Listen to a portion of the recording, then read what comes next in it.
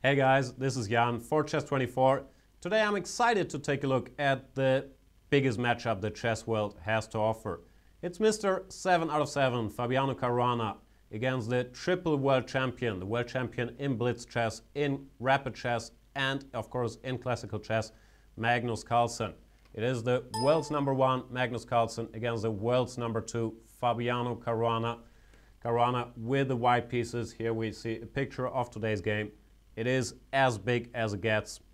This game is played in the 6th round of the Tata Steel Masters, the super tournament in Wijk aan Zee. Both players before the game had 3 out of 5.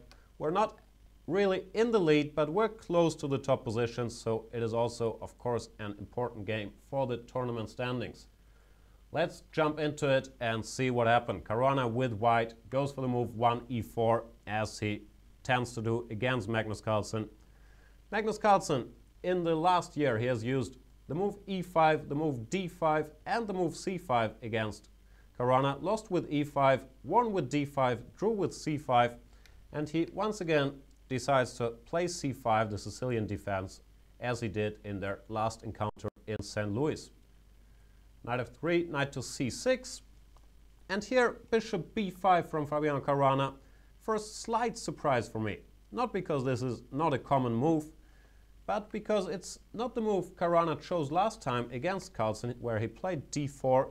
And I would also think that d4 is more in Caruana's style. It leads to a more open position, an open Sicilian, where deep opening preparation and calculation are a bit more important than after bishop b5, which often, of course, the game could go anywhere, but this often leads to a more maneuvering, strategic type of position, which is more Magnus Carlsen's ballpark. Of course, these are the #1 and #2 in the world. They can play any position, but generally speaking, I would have expected d4 from Caruana. However, if you're not prepared for this line or didn't expect Magnus Carlsen to go for the Sicilian today, it is quite a scary thought that Carlsen could go for the Sveshnikov, which he has used successfully in the past. The move e5 leads to very sharp, very concrete play, and you don't want to go for this unprepared, while bishop b5, you don't have to know every small detail. So if Caruana was surprised, this is a very reasonable choice, of course, the so-called Rosso Limo. Main move here nowadays is e6, planning to go knight g e7. It's not the move Carlsen plays. He goes for g6, which has become a little bit less popular.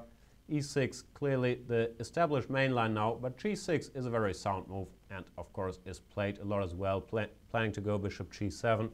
The reason it's less popular than e6 now is that this structure after bishop takes c6, which Caruana plays in the game, is supposed to be a little more comfortable for white after d takes c6.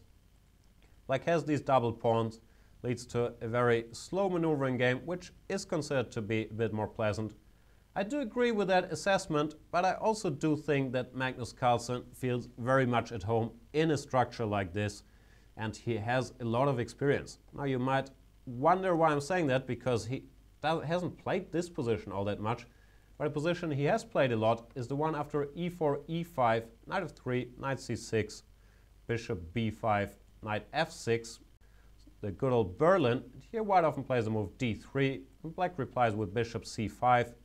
And now white goes bishop takes c6, d takes c6, and we can see this is a very, very similar structure. White gives his light squared bishop to double black's pawn, black goes d takes c6. Black pawn is already on e5, but in the game position, the pawn ends up on e5 very often as well. Magnus Carlsen has played this position a lot with both colors and with excellent results. So I don't think he was particularly unhappy with this choice of line by Caruana. However, objectively, well, not objectively, I believe common opinion is that white is a little better here.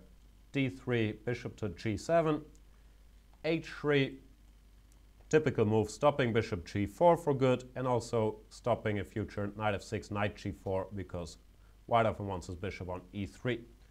Knight to f6, knight to c3, and the move b6. This is not the theoretical main move, however, it shouldn't matter all that much. It's a useful move defending c5, which has to be done after the move bishop e3.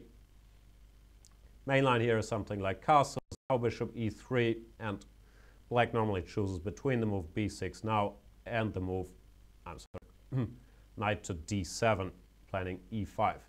In general, let's have a brief look at the typical plans for either side. Might as well have it in this position. White, more often than not, he puts his bishop on e3, then he wants to go queen to d2, and have the option to exchange the bishops with bishop to h6. White normally castles king side. It's a bit risky to put your king on the queen side here because black might have a pawn storm, which you don't really want to encourage. So normally he castles king side, and then in the future he looks for a way to undermine the black pawn structure a little bit. One typical idea, let's get rid of the arrows before it becomes too many, is a3 followed by b4. We're going to get into this later. Another idea is once the black pawn shows up on e5 to prepare a move like f4, undermining the f pawn, the e pawn, sorry. So these are the typical ideas white is working with. Well, for black, of course, he wants to castle. Then, more often than not, he wants to put his pawn on e5 to gain influence in the center and also to stop white forever from going e5 or d4 himself. And then the problem black often addresses in these positions as first priority is the knight on f6 is not well placed. So typical plan is actually to go knight d7, then knight to f8, knight to e6, and knight to d4. Takes a lot of time, but if you can get it all in, that is a very decent idea. Another typical route is knight h5, ideally knight f4, knight e6, knight d4. So those are the plans both sides are working it. Move orders aren't that important. Still, I'm a bit surprised by Carlsen's next move because I believe that it gives white a tactical chance which he normally would not have. It's the move e5 played, which of course opens him to the question what happens after knight takes e5. Now Carlsen didn't miss that. After knight takes e5 there is the typical tactic knight takes e4, winning back the pawn, and if white recaptures, black goes bishop takes e5 and it's totally fine. But in this particular position, with the king still on e8, it seems to me that white had an interesting option here to go queen to f3, intending after bishop takes e5 to play queen takes e4, the nasty little double attack against the e5 bishop and the c6 pawn. I'm not sure how strong this would have been. f5 is probably the best move here for black, but at first sight it does look like white has some interesting options here. Move bishop f4 is suggested by the computer. The kamikaze move knight takes g6 to give up this knight's life and then capture on e4 and win a pawn also comes into consideration. So this was a very interesting option which Carlsen allowed by his move order by starting with the move e5 and which Caruana did not go for, but he did spend quite a bit of time on his next move, so I'm sure he did consider it. After castles, the opportunity has passed. Now knight takes e5 is always well met with knight takes e4, so not really an option anymore. And we're back into very normal territory. Here Caruana's next move is once again a small surprise. He goes for the move a3. It's much more common to start with queen to d2, keeping the option open to go bishop to h6, and then later to decide if you want to go a3 or if you want to go knight h2, f4. This is a very typical standard line. Black often goes knight h5, bishop h6, queen d6, knight to e2, something like f6. White is maybe a little bit better, but nothing much is happening, of course. Note that if these bishops should be exchanged, f5 is often not a good option anymore because the e5 pawn would become very weak. In the game, Caruana decides to do without queen d2, plays a move a3, which interestingly prepares b4. Now you might wonder why would you want to go b4, getting rid of the black double pawns. But it turns out that these double pawns are actually quite useful controlling the center. And after a move like, let's say, rook e8, b4, c takes b, a takes b, the structure is actually transformed in white's favor. First of all, his pieces are activated. This rook is very active on the half-open a file. This bishop has a lot more scope now. It's having a look at the b6 pawn. And also quite importantly, black's grip on the d4 square is not very strong anymore, so white has the option of going d4 in the future, opening the position which often is a very decent resource. So this would be strategically desirable for white, and black does not want to allow something like this. Of course, both players know this perfectly well. Carlsen starts with a move queen to e7, defending e5 and keeping an eye on the b4 square as well. Caruana goes to extremes to achieve this b4 move now. He plays the move queen to b1, which looks strange. The queen almost always ends up on d2 in this line. Queen b1, the message is very clear. I want to get him b4. I understand how important this is for me, and I'm willing to make some concessions for it. Putting the queen on b1 is a concession because it is very far away from action on the king side, which is where Carlsen, of course, understanding this detail, reacts immediately, plays the move knight to h5, not only preparing the knight maneuver we saw earlier, but also maybe planning to play f5. Caruana goes b4. Of course, this was his idea. And once again, c takes b4, not a good idea, because after a takes b4, white gets the structure he wants to get in this position.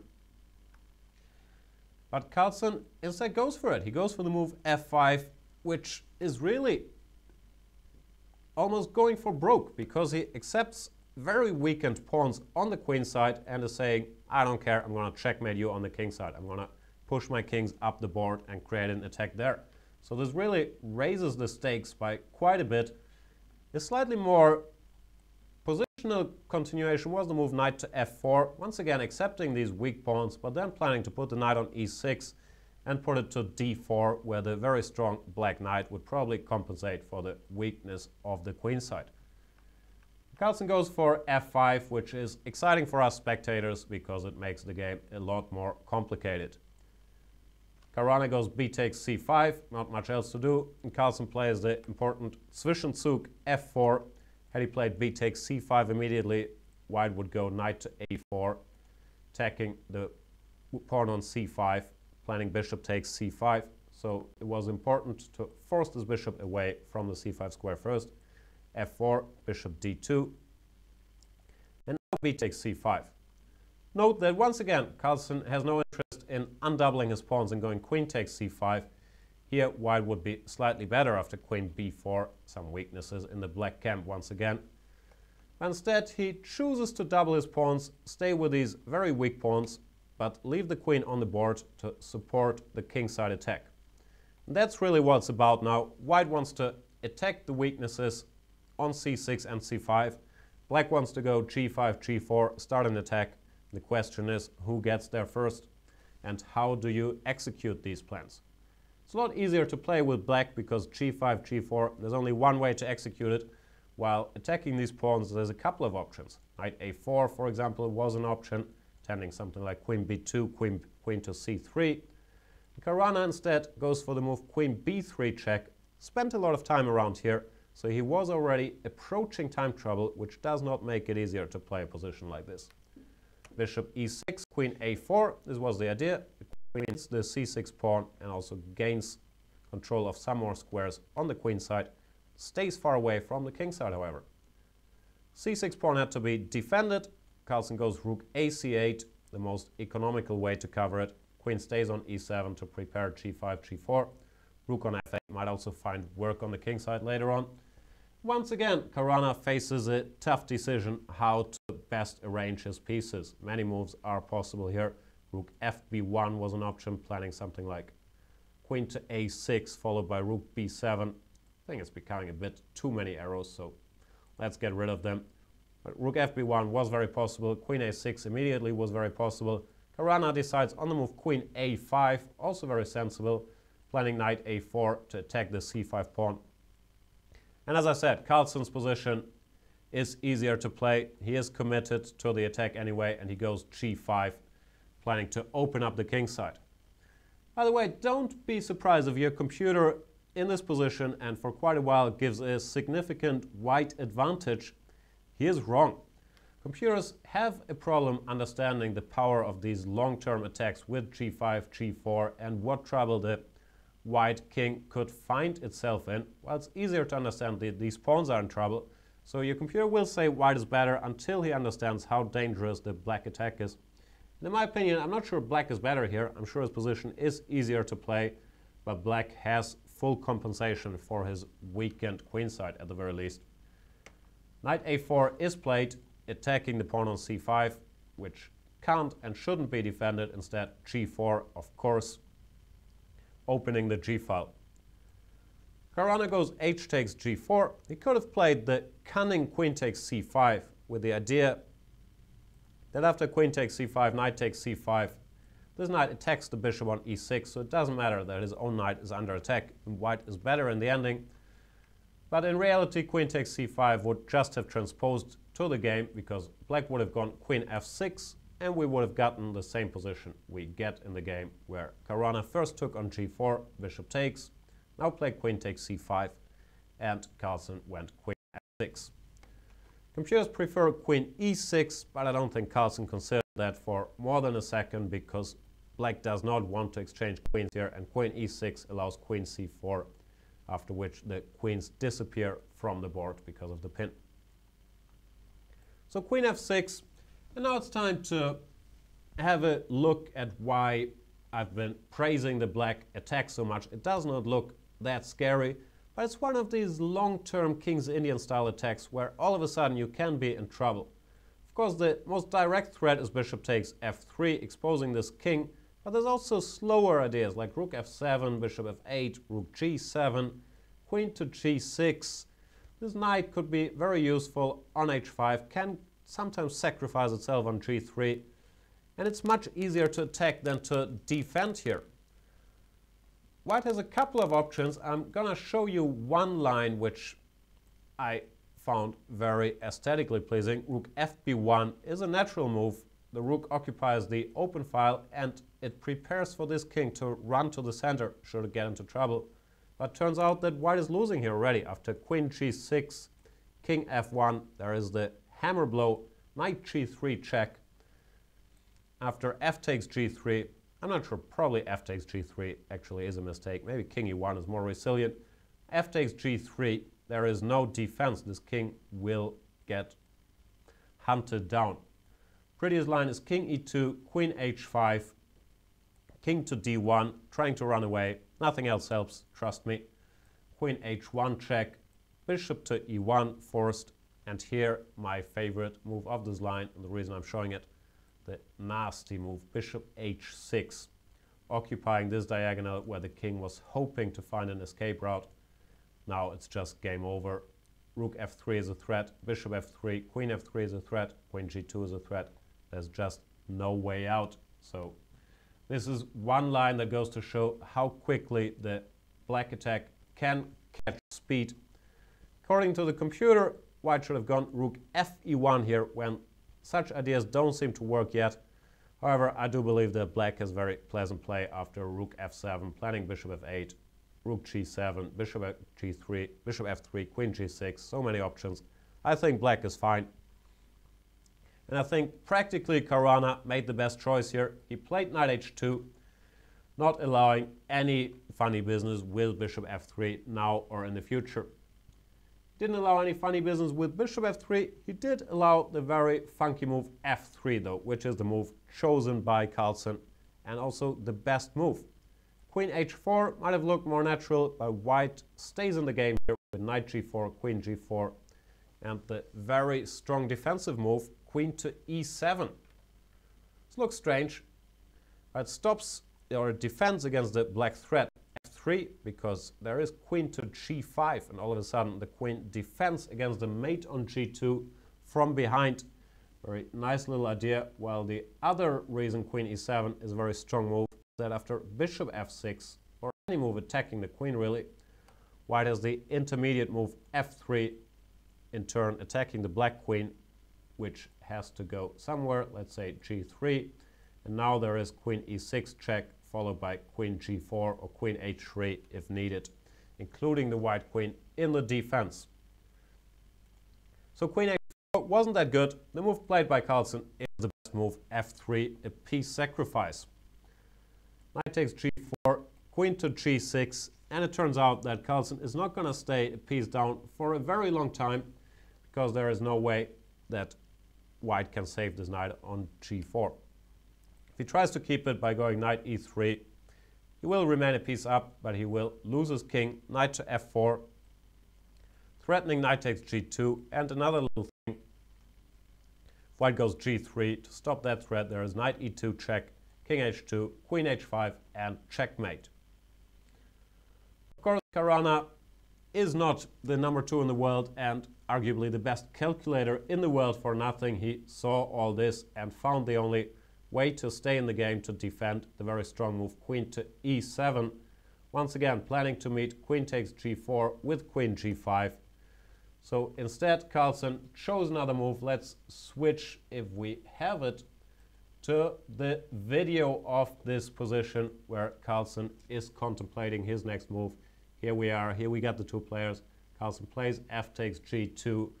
Looks reasonably confident if you ask me as the body language doctor that I am. But Carlsen always looks pretty confident. Caruana, I'm not sure. It's easy to say he looks scared and troubled, but he actually does look pretty calm as well. So it's hard to read too much into it. Let's go back to the game. After f takes g2, White has to defend and has reason to be scared, but Caruana is very, very good at it, and he plays the best move. I'm sorry. Rook f to b1. Once again, banking on this idea after queen g4 to play queen g5 and to offer the exchange of queens.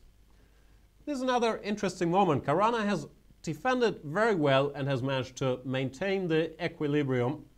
And Carlsen could have considered repeating moves here with queen e2. He does that once. Queen e3, forced to defend against queen takes f2. Queen g4, queen g5. This is played in the game. Carlsen could have made a draw by going back with queen e2.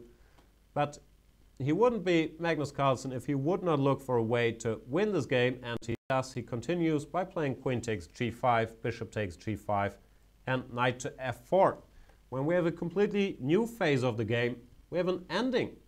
Pawns are equal, if I'm not mistaken. I'm not that good at counting. Let's see. 1, 2, 3, 4, 5 against 1, 2, 3, 4, 5. Pawns are equal. And Black has a lot of isolated pawns, but Black also has a lot of activity, and he has a passed pawn on the h-file, while this pawn on g2 is still on the board. Very, very complicated situation. For now, the Black threat is knight h3 check, winning the bishop. And this is the position where Caruana, after his heroic defense over the last couple moves, crumbles and commits a very serious mistake, which also can be blamed on his time troubles. He did not have a lot of time here to evaluate everything. He goes for bishop takes f4, evacuating, taking the knight on f4 out of the game, but it was not a good idea. What he should have done is to play the move king to h2, just stopping the threat knight h3 check by using his king only, following the good old Steinitz maxim, the former world champion, that the king is a strong piece that can look after himself. This position would have been true, and it looks like this position is still dynamically balanced. In fact, it wouldn't be that surprising if the game ended here with yet another move repetition, bishop f6, bishop h6, bishop g7, bishop g5. However, Caruana decided to take on f4, and he, of course, put some thought into it. After e takes f4, it looks like this is suicide. The bishop is attacking the rook on a1. f3 is a threat, but Caruana's idea is the very interesting exchange sacrifice, king takes g2. Now, it's logical for Black to start with f3 check, just to stop the white king coming to f3 in any case. f3, king f1. And here it turns out that if Black were to take the exchange, bishop a1, rook a1, White is actually in pretty decent shape, because he has a very simple plan. He wants to bring his king to e3, where it's very well placed, keeping an eye on the f3 pawn. Then he would have a pawn for the exchange, and all Black pawns would be extremely weak and hard to attack. So this would have been a decent option. I'm not sure who's better and why in this position. My best guess, it's roughly equal. But Carlsen shows why he is the world champion, why he is the most feared endgame player of our time, and plays an insanely strong move. The move rook to f4, which frankly I'm not sure I would even have considered this. Let this rook live on a1 and just go for the initiative. Rook f4 introduces a lot of ideas of rook h4 followed by rook h1 and checkmate. It also finally keeps an eye on the e4 pawn, which looks like it's very well defended, but this will be a factor. It turns out after rook f4 that white is already lost. He's defenseless. The main reason is the move king e1 once again looks very logical, planning to bring this king into safety to avoid being checkmated with rook h4, rook h1. But here black has an amazing move at his disposal. The move rook to d8. This is a horribly strong move. It's prophylaxis. You stop the king from going to d2 because now king d2 runs into rook takes e4, and due to the pin, white cannot recapture. Rook e2 is a threat, and let's not forget this. Rook on a1 is still under attack, so it can still be taken. Rook to d8 would have been an incredibly strong move. I'm not sure if this was Carlsen's intention. Bishop h6 instead of rook d8 was also pretty strong to stop king d2 as well. Or rook d8 would just have finished the game pretty much instantly. It's very possible Caruana saw this and he saw what had happened. Now after rook f4, he tried instead to play the move c3 to keep this rook out of danger on a1. But once again, Carlsen goes for the move rook d8, attacking this newly created weakness here, sorry, weird arrow, on d3. And the game is pretty much over, surprisingly.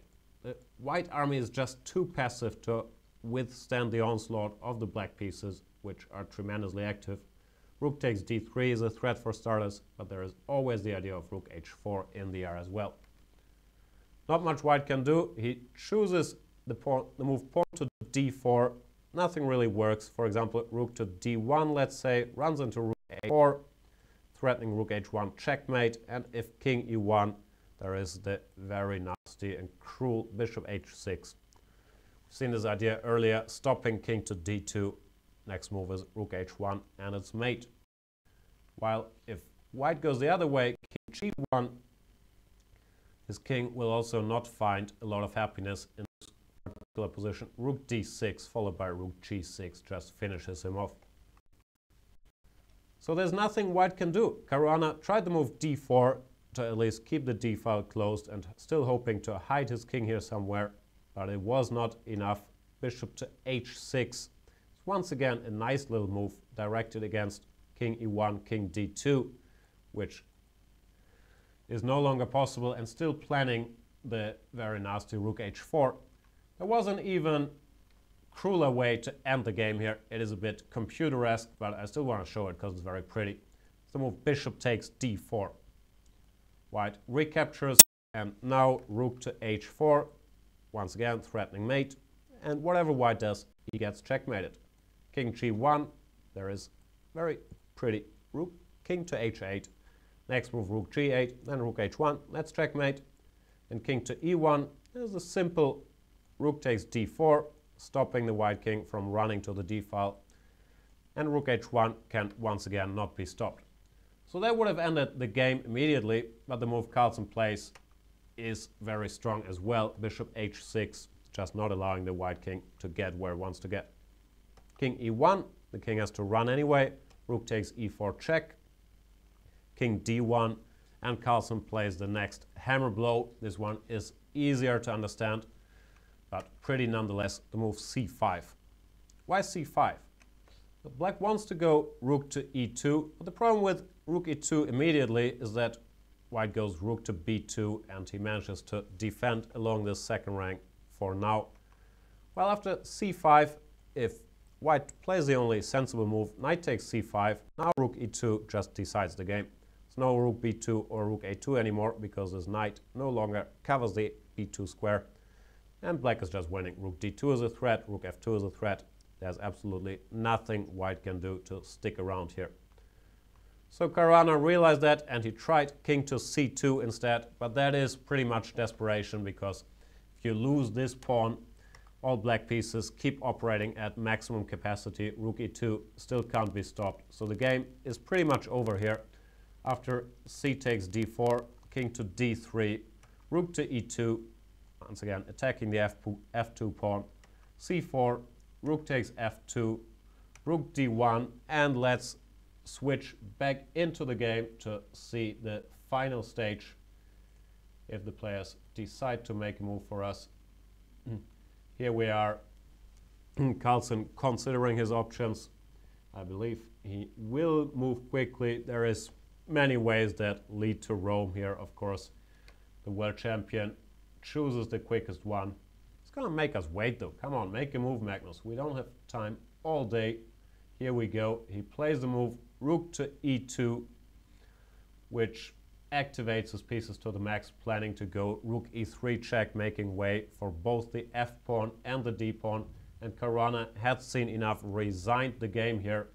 Let's have a very brief look at why, but it's really self-evident. He's 2 pawns down, rook e2 check is coming, and then the d pawn and the f pawn are running. The white position is totally hopeless.